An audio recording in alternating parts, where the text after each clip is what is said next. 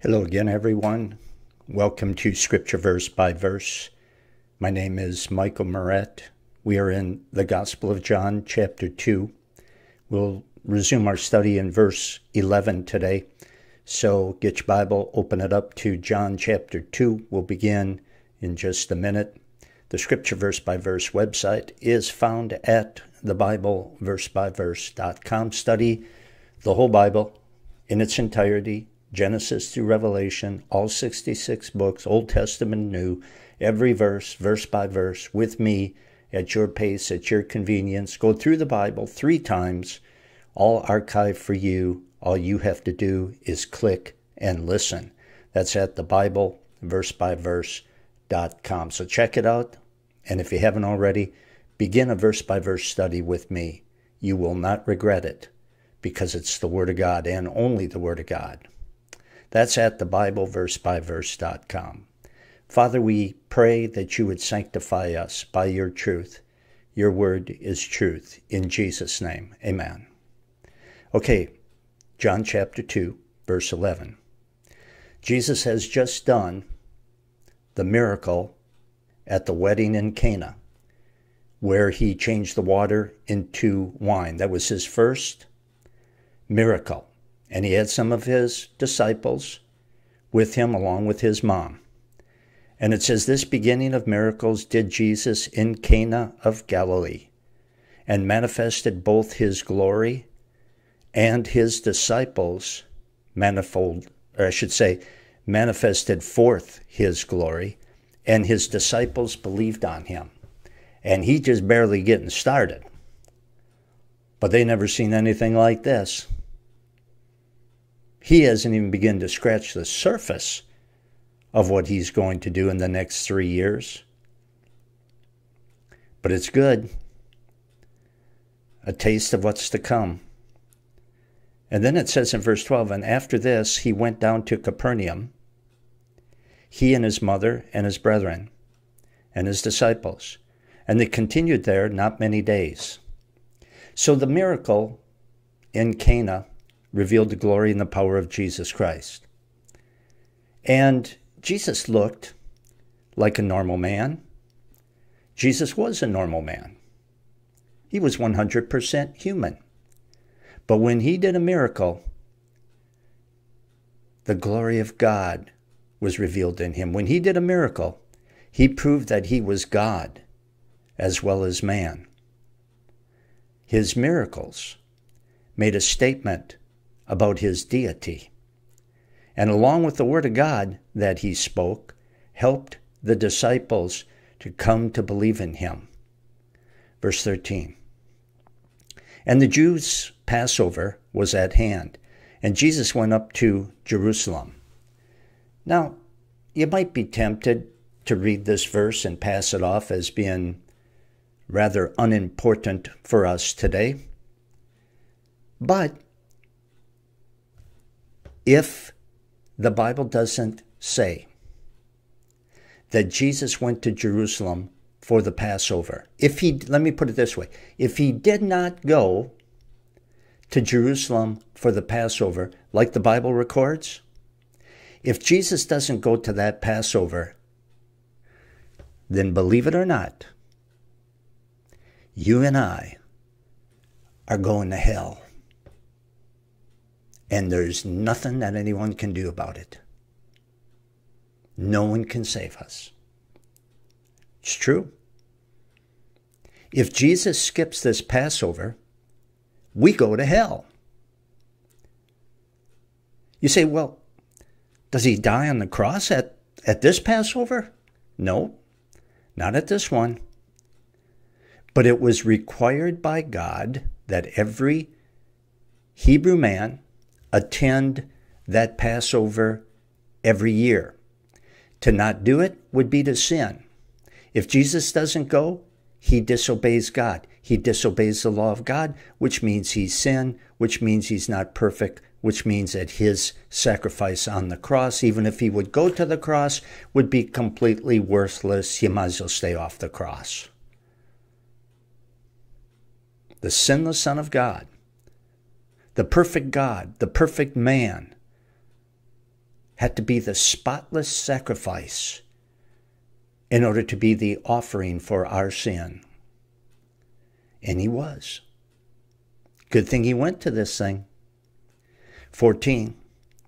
And found in the temple those that sold oxen and sheep and doves, and the changers of money sitting. And when he had made a scourge of small cords, he drove them all out of the temple, and the sheep and the oxen, and poured out the changers' money, and overthrew the tables. Verse 16. And said unto them that sold doves, Take these things hence, make not my Father's house an house of merchandise. And his disciples remembered that it was written, The zeal of the house of thine house hath eaten me up. Jesus was furious. You don't see him furious that often. But the thing that made Jesus furious was sin, and of course dishonoring God, which sin does, but that made Jesus angry. It was righteous indignation. The Bible says that you and I are to be angry and not sin. You know what that means? We should be angry at the things that make God angry. This idea that you have to be a mellow preacher, never angry, never upset, is foreign to Scripture. And it's foreign to what Scripture teaches about Christians too. If something makes Jesus angry, it ought to make you angry. And this made him angry.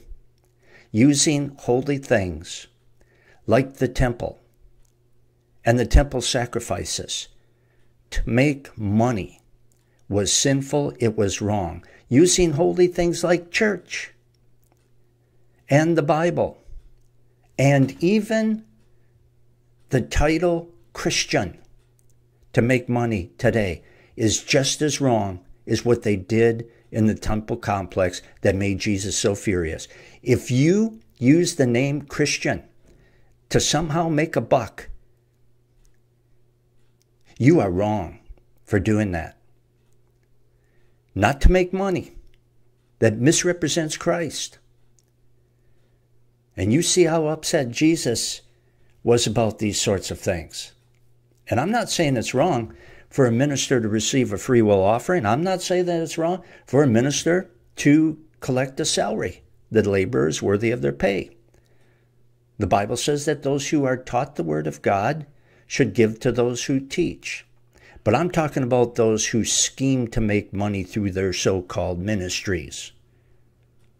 I'm talking about people who sell prayers or sell special water from the Jordan that supposedly cures cancer or some other kind of nonsense. I'm talking about people who think the ministry is a career or who charge X amount of money to go preach somewhere. That is blasphemous. That is disgusting.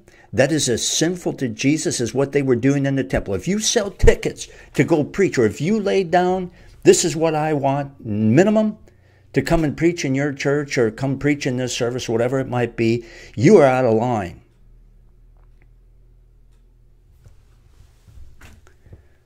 That's making merchandise of something that is holy. And by the way, it goes for quote-unquote Christian rock groups or Christian singers of any kind. If you sell tickets, don't you use the word Christian, and don't call it a ministry, because it's not. You are making merchandise of the holy name of Jesus. And he's furious, just as furious as what he was when he cleansed this temple, because they were using that which was holy to make a buck. It's making merchandise of something that is holy. And believe me, you're going to feel the sting of Jesus' whip in one way or another.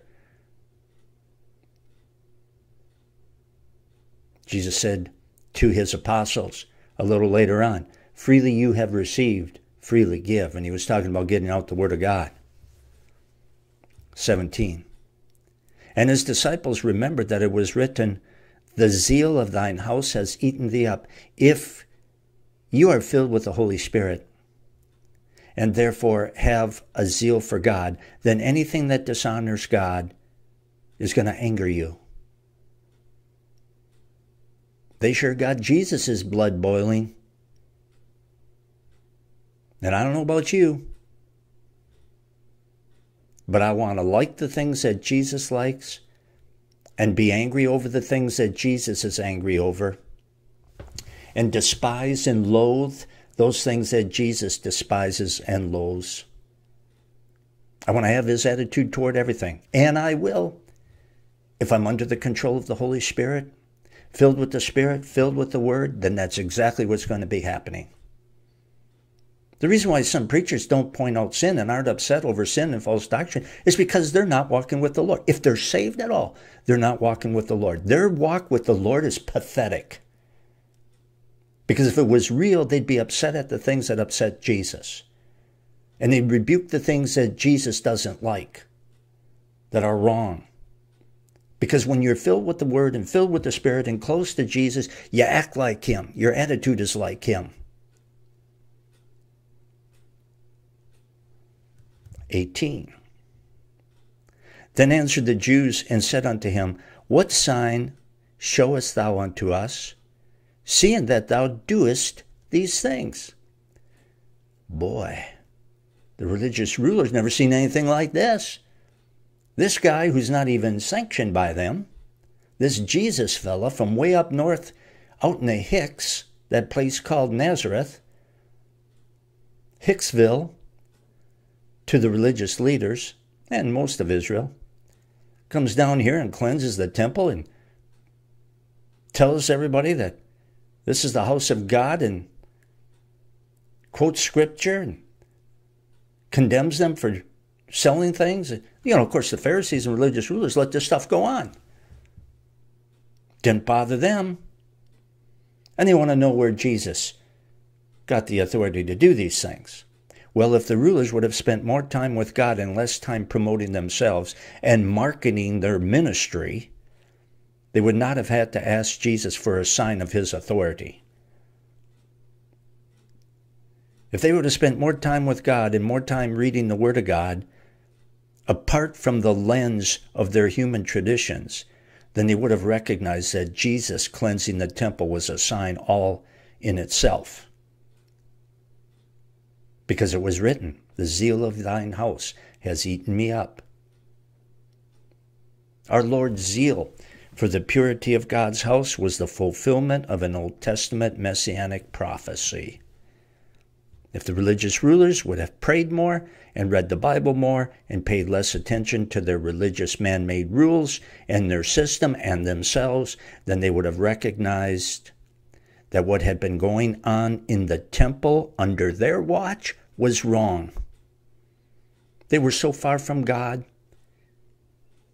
and so ignorant of the Word of God that they didn't even recognize how terribly wrong that was. They would have recognized that Jesus was holy and righteous to put a stop to that shameless, blasphemous marketing of God.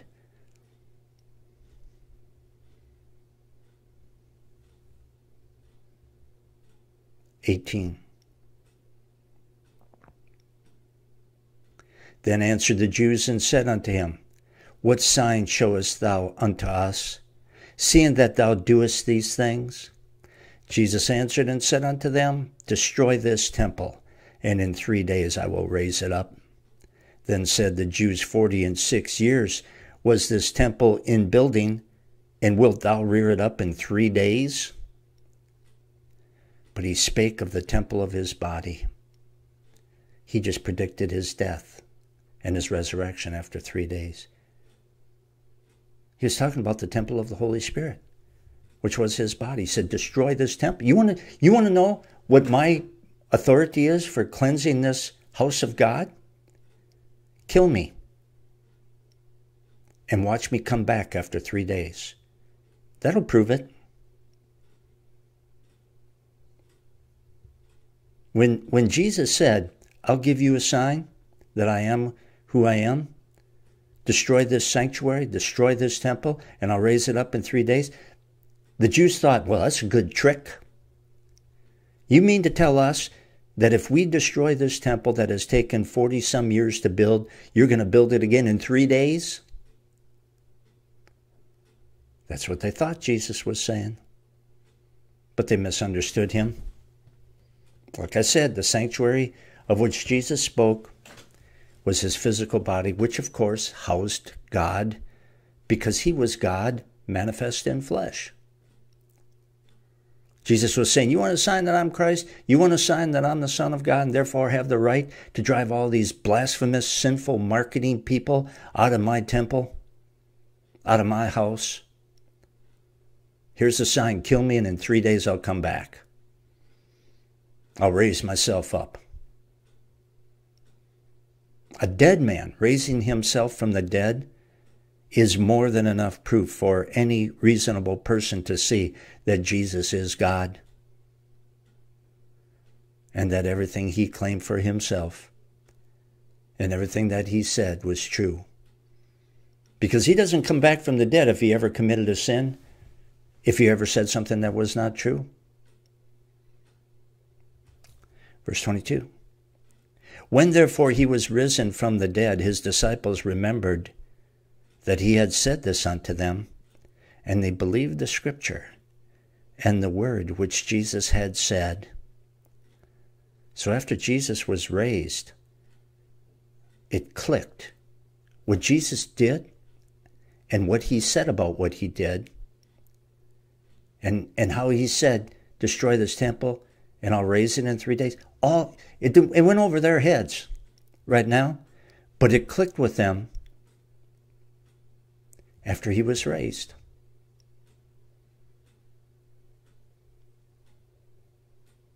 After he was raised, they said, that's what he meant when he said, destroy this temple and I'll raise it in 3 days. We get it now. And with verse 22, we see that it is important to continue to read the Word of God or listen to the Word of God being taught, even if you don't seem to be getting anything out of it. Sometimes you won't get anything out of it. Nothing will jump out at you. You might be scratching your head. What in the world does that mean? What does that have to do with anything? But continue reading and studying the Word of God, even if that is the result. It's important to take in the Word, even if you don't understand it right at the moment. The disciples didn't understand what Jesus was talking about. They didn't understand the Word of God when he said, destroy this temple and I'll raise it up in 3 days. They didn't understand his words when he spoke them. But they listened anyway. They took in the Word of God anyway. They continued to take in the Word of God from him anyway. And then later on it became clear to them. See? That's how it works sometimes. And then they were blessed. Sometimes the Word of God does not have personal meaning to us at the moment we hear it. And nevertheless, read the Word. Study the Word. Listen to the Word of God being taught. Because even if you don't need it today, even if you don't understand it right now, you will need it. And you will understand it in the future, and it will bless you. I remember as a pretty new Christian, I always just loved the Word of God so much. And I remember just studying the Word of God, reading the Word of God, and reading, and thinking, I'm not getting anything out of this. But I just kept reading it because I had such a hunger for God's Word, and I didn't seem to be getting anything out of it. Well, I recognized the words, but you know what I mean? It didn't click. Didn't seem to have any relevance, any significance. And then I remember, sometime after that, talking to somebody or explaining something to somebody from the Word of God, and the answers were in my mind. And it was what I had read. And I thought, this isn't doing me any good. Well, I didn't say that. I didn't think that. But at the time, I was thinking, I don't seem to be getting anything out of this. I knew it was right to continue to read it, even though it didn't seem like I was getting anything out of it. And sure enough, a while later,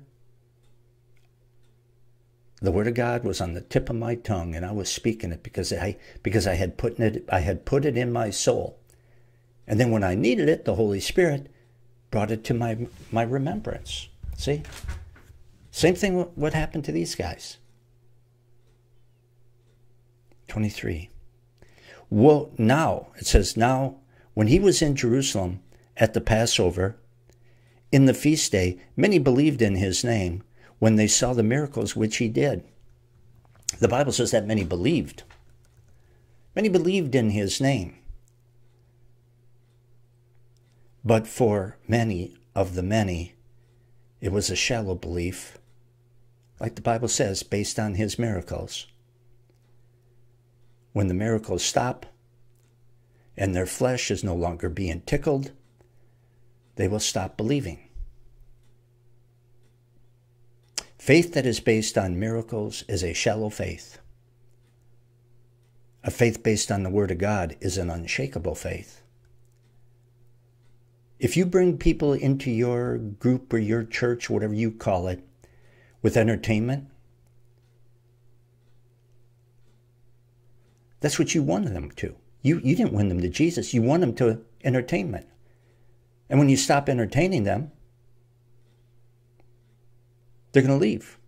You just got to keep coming up with new forms of entertainment to keep them from getting bored. If you win people to your church by your intellectualism, because they're so impressed with you, that's what you've won them to, your intellectualism. You haven't won them to Jesus. And when they get bored with you, they're going to leave.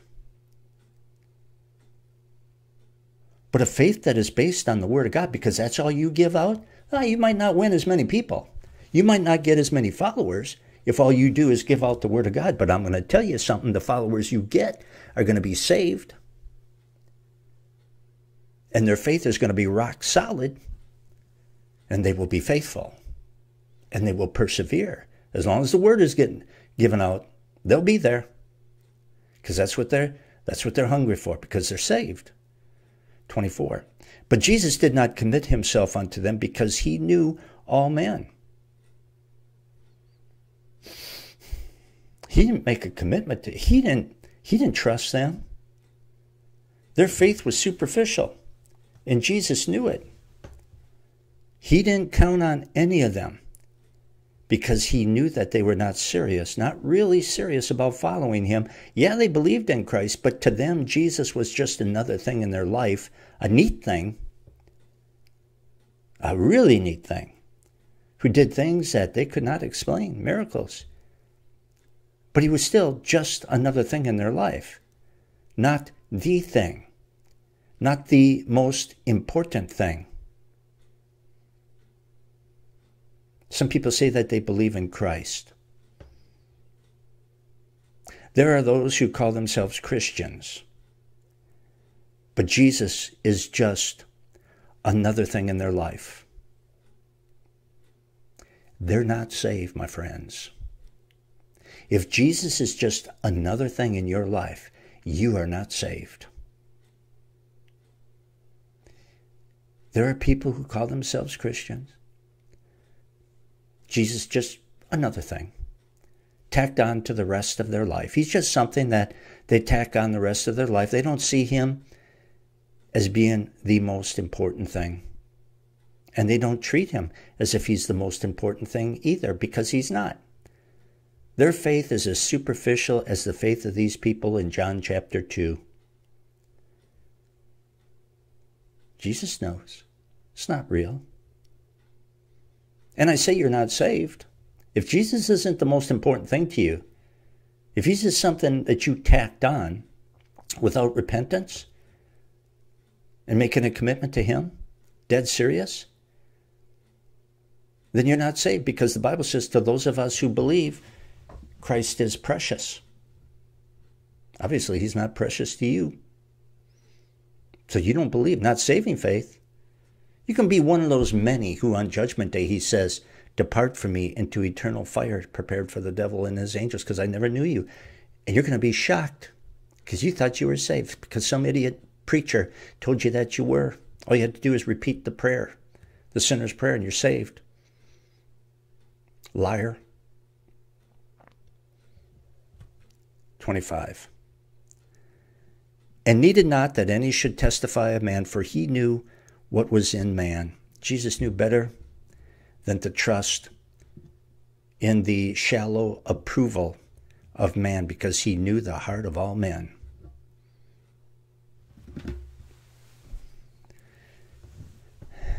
Let's clear something up for all listeners right now. Jesus is God. He is God, not a God, but the eternal, all-knowing, everywhere present, all-powerful God and sole creator of the universe. And I say that because some cults proclaim that Jesus is not the eternal God. He is just a God. The Mormons, for example, he's just a God. You can be a God too if you do enough good works. There's tons of, millions of gods out there, each one in charge of their own planet. They used to be men, but they're a God. Liar. Doctrines of devils. I don't care how good they look on the outside. Doctrine of devils. Jesus is the God. There's only one God. I am the Lord, my glory I will not share with any. I am the Lord, there is none besides me. And there's also a growing heresy within so-called Christianity that teaches that God and Jesus do not know everything, past, present, and future. That's becoming very popular. They say God is as surprised by things that happen as you and I are. Screwy. Screwballs. If the people who followed and supported those heretics would simply read the Bible, they would know that they were following liars, deceivers.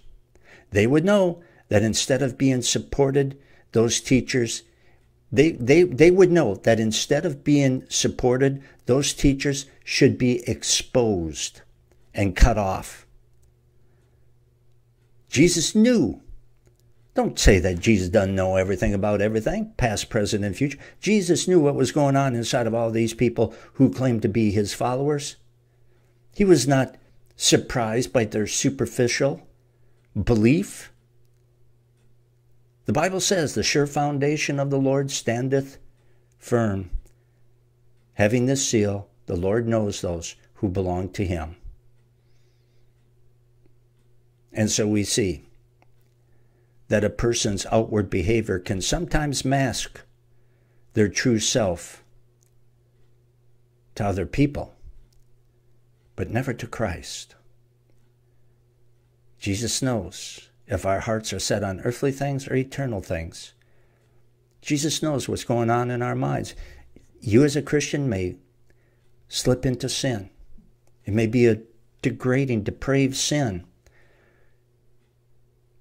But Jesus knows that you feel like dirt.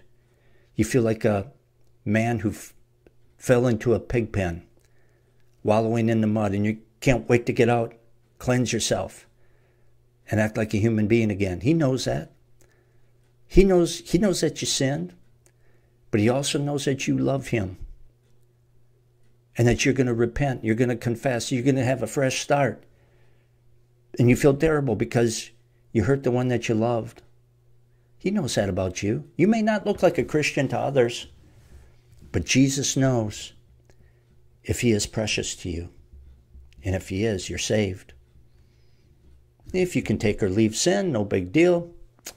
I wouldn't bet a nickel on your salvation. I'm out of time. Continue studying with me at thebibleversebyverse.com. Please remember, I'm not underwritten by a large church or denomination. So I would like, it'd be great if you would stand with me, pray for me, pray for the Word of God. I'd appreciate that so much. And when you're studying the Word of God, take a break. When you take a break, click the donate button at the top of the front page at thebibleversebyverse.com and prayerfully give as the Lord may lead. See you later.